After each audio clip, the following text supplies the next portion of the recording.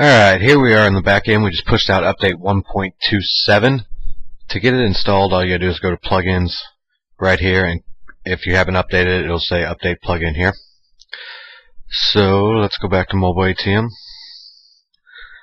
What has changed here is on business pages, you can now add a group, so you can group them that way. And the big change here is in page template, so let's go make a new template. All this stays the same. You have the option of showing the heading, yes or no.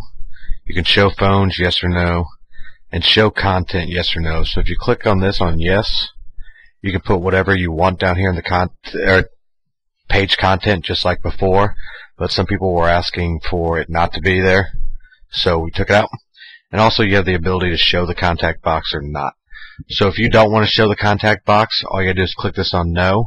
And then down here you put a call to action, like give me a phone call at 555-55555 to get your mobile website going. So those are the big updates. What's coming out in the next update is we're going to have another, right here below here is a option to show something below the contact box.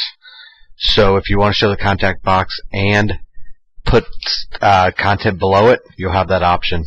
But for now, if you don't want the form there, or you want to insert your own form onto the page, all you gotta do is click no on show contact box and put your call to action down here, or you can enter your own form.